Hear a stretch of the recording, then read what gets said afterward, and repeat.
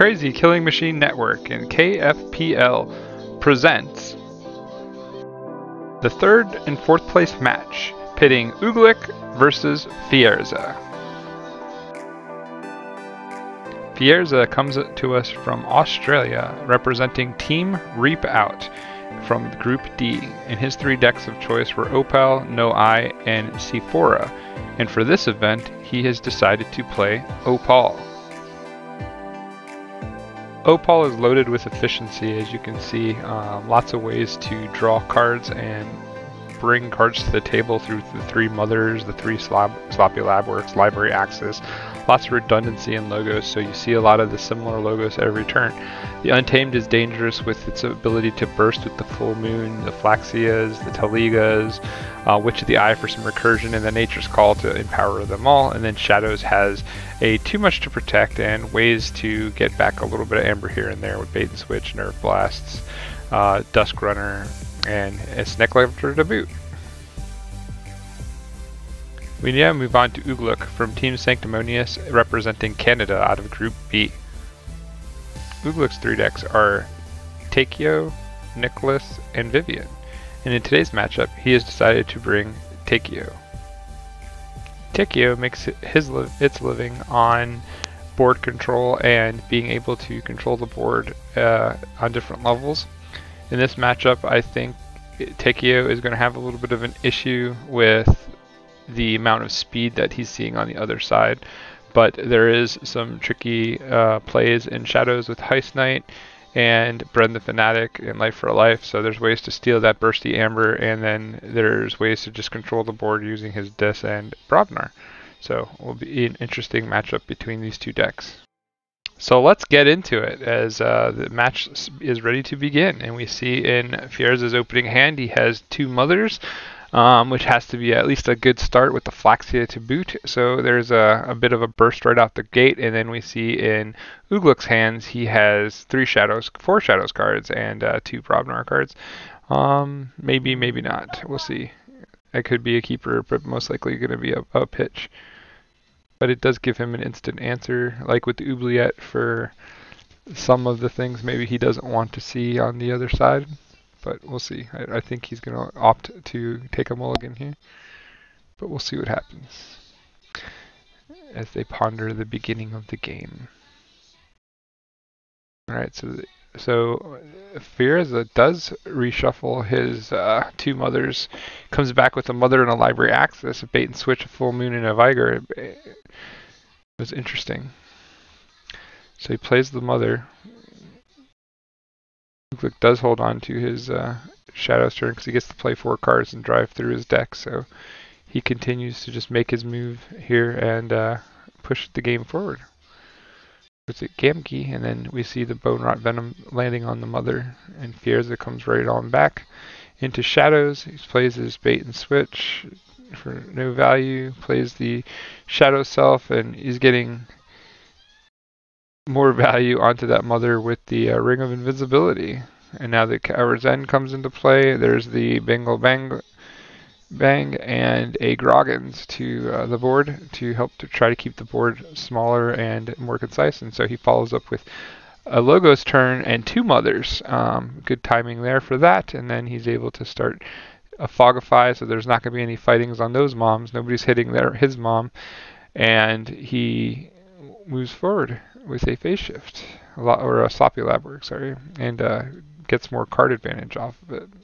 Sloppy Lab Work is a great card, and so now we see Firesa frantically go right back into Dis and drops a Dust Imp and Abiding Irons. The game is moving fast. These guys know what they're doing with their decks. They are playing breakneck speed right now, as the amber counts are 4-4, and we're going to start to see some advantage be pushed here towards the first key. So the turn goes back to Firesa, and we look to see what he's going to choose to do with a hand pretty loaded with fun things to do. So we'll see what happens, as he has a pretty good amount of Shadows, decent amount of Untamed to bring to the board, and a small bit of Logos. But he's going to go for Logos here. He's going to play the Sloppy Lab Work, it looks like, to probably get some value into his archive, get that second mother into play. There we go. And a library of Babel for even more speed. Speed is a drug, and he is living it. So there we go with the big fat hand and building some of his archives up. So we'll be he'll be putting a lot of pressure on this game early, which is where he probably wants to be. So we see Ugluk come back in Dees, and he does add a library to the table. Uses his imp to reap just to get to 6 as well, so they're both on 6. The key will be forged by Firesa here, and he'll go into shadows to put a dent in the game plan here. Be curious to see what happens here. I assume that there will be a Snecklifter play into a Relentless Whisper. Nope, he's going to use the Relentless Whisper on the Groggins. Steals the Dominator Bauble. That's pretty good. Gonna get some value there. Decides to discard the Poison Wave because he doesn't want to add damage to his own. But here comes the second Coward's End. So both the big board clears have now been pulled out by the Logos board states of Firesa. So now he's got to feel a little bit safer going for the Witch of the Eye here, as he's able to clear the board with the Lost in the Woods, get his value from his Vigors. Now he gets to play a Taliga, a Niffle Queen, and a Witch of the Eye for a lot of stick and a lot of value here. So that's pretty crazy as they move forward here. So you see that Ugluk quickly responds with a Dis turn, plays a Dust Imp, and passes back basically. Shadow of Dis as well, so that he can't use the Witch of the Eye just yet, but the Flaxia value comes in here. There's a Nature's Call. It's getting ugly, and Ugluk concedes as he knows he's far behind and not going to catch up to the speed that Firesa is bringing to the table in this matchup. And we see Opal make short work of Tekio in this first round. So we'll switch up the decks, we'll get right back on it, and we'll see if there's a difference in round 2. Alright, it looks like we are ready for round 2 here as we switch up decks, and Opal is now in the hands of Ugluk, and Firesa takes on the task of piloting Takio. So we will see what goes on here as Ugluk has decided to go first. Mulligans his hand right away into a Full Moon, Taliga, Snecklifter, Nerve Blast, and a couple of Logos cards, and he starts off with Taliga, which is a good start. But Oubliette comes right away and answers the Taliga for good. And here comes Gengi and a hideaway hole. Alright, so now the game is moving fast and furious again. Like these games are not taking time, man. Like Nerve Blast to basically come out, pulls out the Snecklifter to take away that hideaway hole. Now the War Chest hits, and the Bingle Bangle comes out with a stun on the Snecklifter. As these guys are flying through these, like they've been practicing, and I think they might have they know what they're getting into here. So we got the mother, but the card advantage starting to get online here for Ugluk with Opal, which we saw last game was super efficient and put the game away. But we do look at the other side, and we see a very stacked Dis lineup in Fire's hand. So. We didn't see anything like that for Ugluk last game. He stayed pretty diverse in his draw, like in 2 to 3 cards at a time. His biggest turn was his 4-card Shadows turn on the first round, but we'll see if maybe this deck can do a little bit different if it draws heavy and lets him play more cards at a time. Let's see how that goes. So there's the Shadow of Dis to turn off the cards for next turn. Oranto has made his way to the table, and we see him draw into 3 Shadows cards, one being a Brun the Fanatic and another one being Miasma. He has one other discard here, and he has 3 nice Brobnar cards with Smith, Cowfine, and Take That Smarty Pants. So the Take That Smarty Pants might actually get some work here, so that's interesting. Let's see what comes out of that. So we see a Shadow's turn. Yep, Shadows by Ugluk, and he's coming out Shadow Selfin and just trying to make up some ground here as he gets to 6. He's the first one to 6 in this game, so it's not a surprise.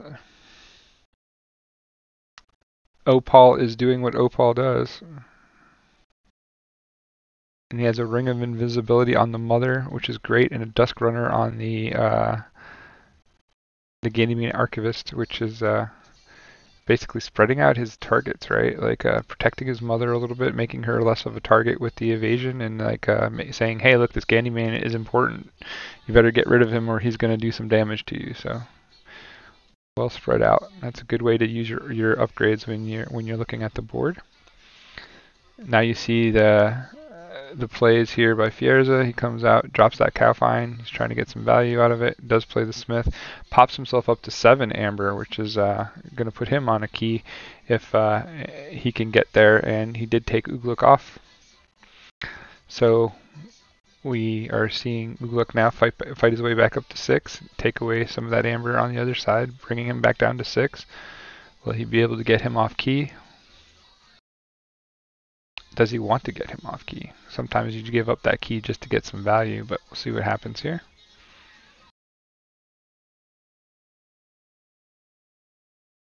Because if he really wanted to take him off key, he could have went Shadows and took the too much to protect with the Relentless Whispers, but that probably doesn't have as much value as going into a stronger Logos turn here and getting himself in position. So. But he still does have the ability to take one off because he can use the Relentless Whisper still with the phase shift from Logos. So we'll see what happens here as he's thinking about what he wants to do. And we patiently wait to see what he chooses to do with it. So there's the phase shift.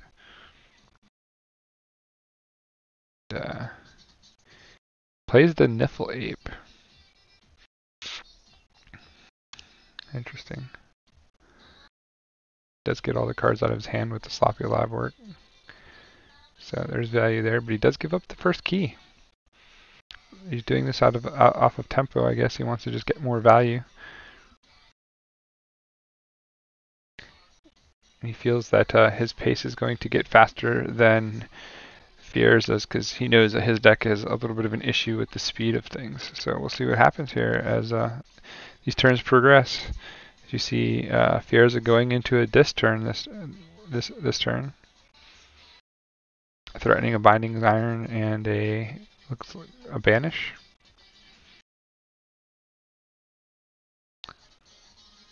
There's the Library of the Damned.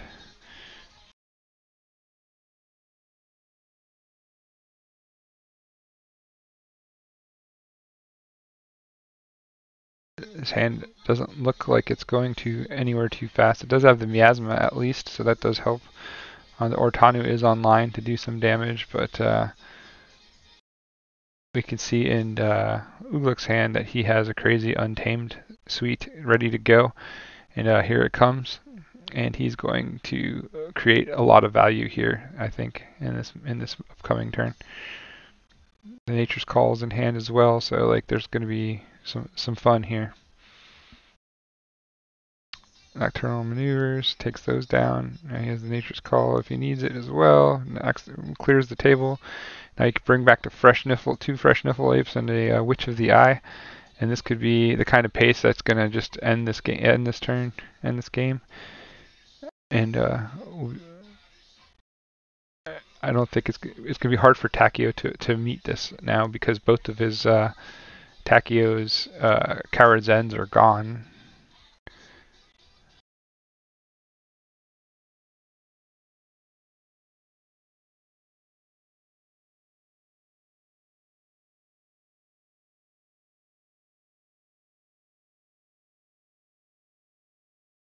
So that may have been last game that the Coward's Ends were gone. So don't remember.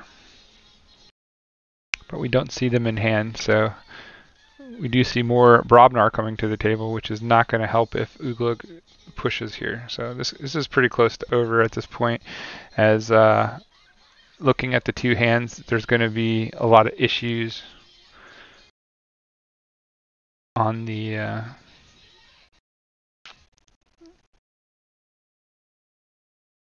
on the board for Firesa to really be able to bring anything back. So, oh, there he goes. He does have the Life for a Life in the Brend, so that will help him a little bit, but I don't think that's going to bring him back to this game. I don't think that's enough, as there's already 17 amber across the board from him. So that's enough to make 2 keys and some change. Here comes the game key and the Scowly Caper. A very fun card from AOA. Very underrated. Can be very annoying. It does pretty good work. But Ugluk does forge his second key and he's already at 8 amber and he's looking to push forward. And he goes into Logos and here comes craziness again. And here comes the 2 mothers and there comes a fear as a concede. So with that said, we move on to the chain bidding. Are you ready? Let's bid some chains!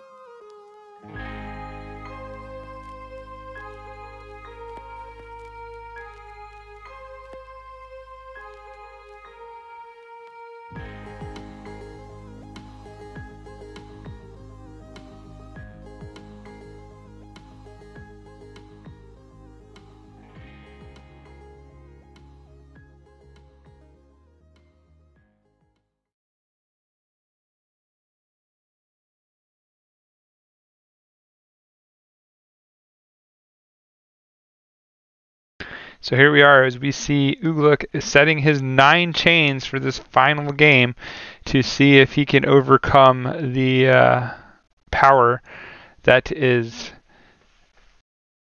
Takio with the power that is Opal. Opal has been very dominant, so maybe 9 chains isn't too far off, but we see him come in with a mother quickly, and we'll see Firesa start his turn off with a lot of Brobnar. It's the best start I've seen for Takio yet, so as far as the board controlling goes, plus a smithy to get a little bit of speed and advantage out.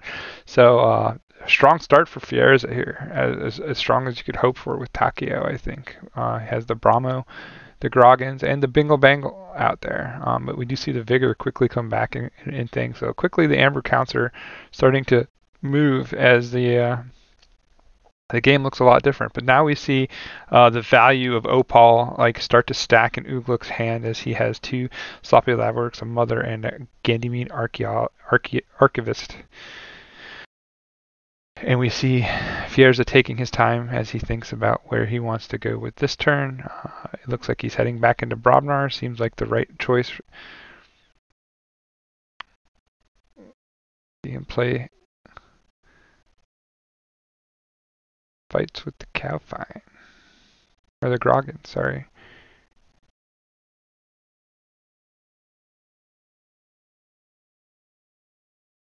Going Value City here with the Brobnar, fighting and reaping.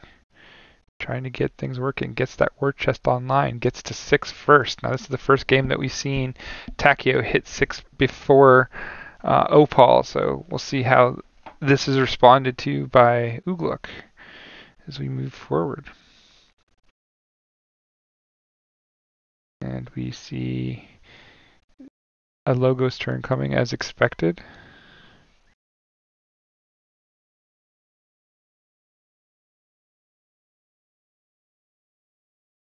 And he clears out his hand using all these sloppy lab works, and he draws to a nice hand filled with Phase Shift, Umbra, Bait and Switch, Nerve Blast, Ring of Invisibility, a Nocturnal Maneuvers, and a Witch of the Eye, as we wait to see what Firesa is going to do, as he has Grogan, Strek, Banish, Subtle Maul, and Hideaway Hole in his hand. So he does go back into Brobnar, and he looks like he is going to do some fighting, and he's going to clear some stuff up off the board, get rid of one of these mothers at least, probably, and try to cut his losses there.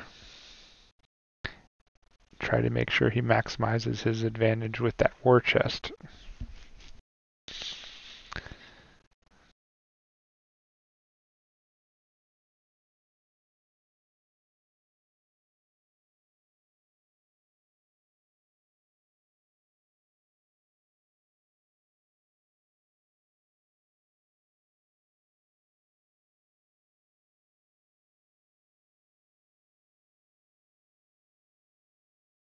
So we see him go into shadows now, and he's starting to put some work in with the shadows. We do see the Umbra come into play. We see the Ring of Invisibility on the Mother to try to keep his engine, his value engine high. We see a 5-4, but we do see a key on Takio's side. First one to a key, and he's already threatening for his second key. So that's huge. Takio is looking strong, folks. Will the 9 chains be too much?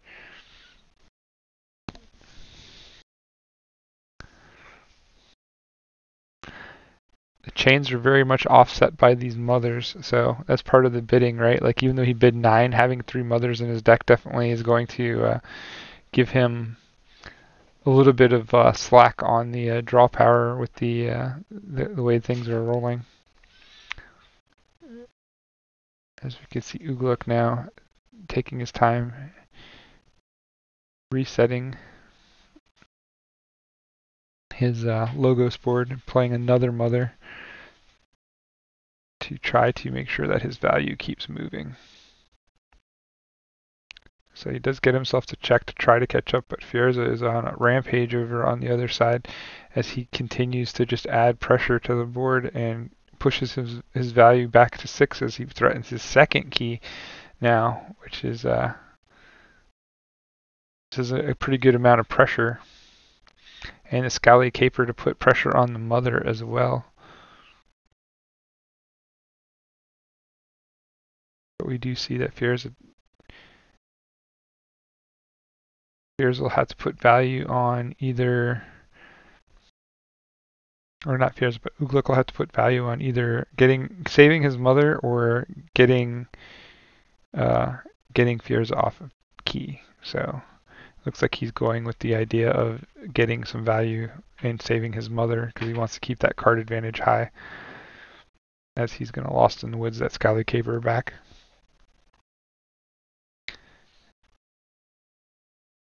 I assume he takes the Shrek away with the Lost in the Woods as well, because the last thing he needs is more card disadvantage. So, yeah. And he rebuilds his board again, and he draws into a bunch more stuff. So, but Firesa is going to make his second key, so it's 2-1 now. But Ugluk is making a dent back into this game, as you see him quickly back up to 5 amber on his turn as well. So, this is a race. These guys are basically 100 miles an hour towards the finish line. They want to get this game done. So we see 2 dust imps introduced to the board. That's pretty huge, as we see that that is 2/3 of a key with 2 dust imps. So it makes it hard to get rid of them, and they are going to reap for value whenever they get the chance. So interesting. And then he looks like he popped a Hideaway Hole. So each creature has elusive this turn as well, so he's protecting his board. Very well played. Now Ugluk has to make some decisions.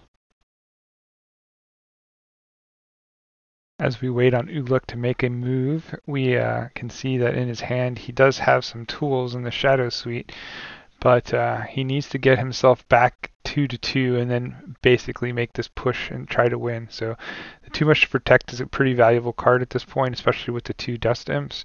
But the Lights Out could do some damage as well, as it could definitely push back some of the threat of the Dust Imps and making him almost like Time Walk and have to go back into Dees to play them again.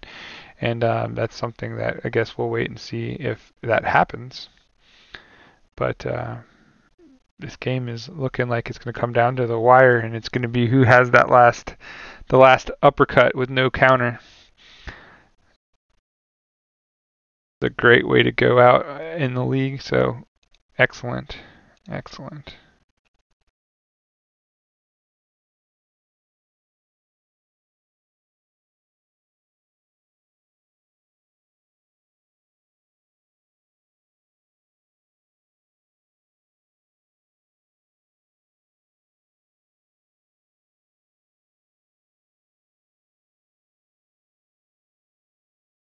So we see that Ugluk is going to go into the Shadow's house here, and he's going to do the things that were perceived. And he draws into a Dusk Runner, which means that his Too Much to Protect is live, as long as he has a Shadow creature to go with it. And that's in play. So that Umbra is going to get some nasty value at this point. So here we go. We see him going back into Dees to get some value here. So he plays the Dust Imp. And the second key for Ugluk is going to come down right now. And that's going to be great. As we see a wonderful key pop. So that's pretty awesome. And we'll see what happens with the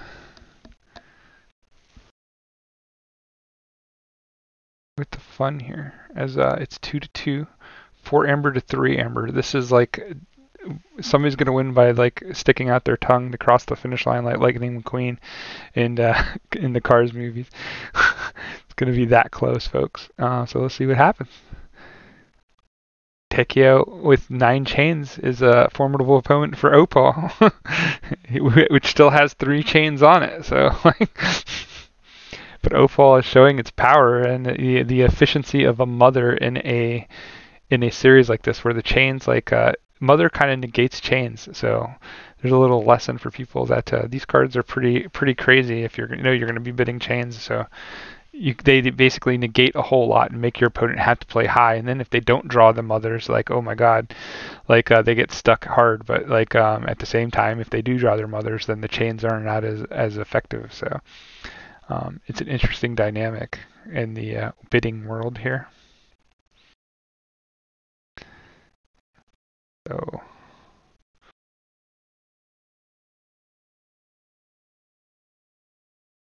you see Ugluk contemplating how he's going to make his next move here. And he's going to go in and he's going to spike his amber count again to one that is going to get him some value. And then he does have the Witch of the Eye, which he's going to be able to get a use out of here, like if he wants to. And he's going to do that. She's going to die, but he's bringing back...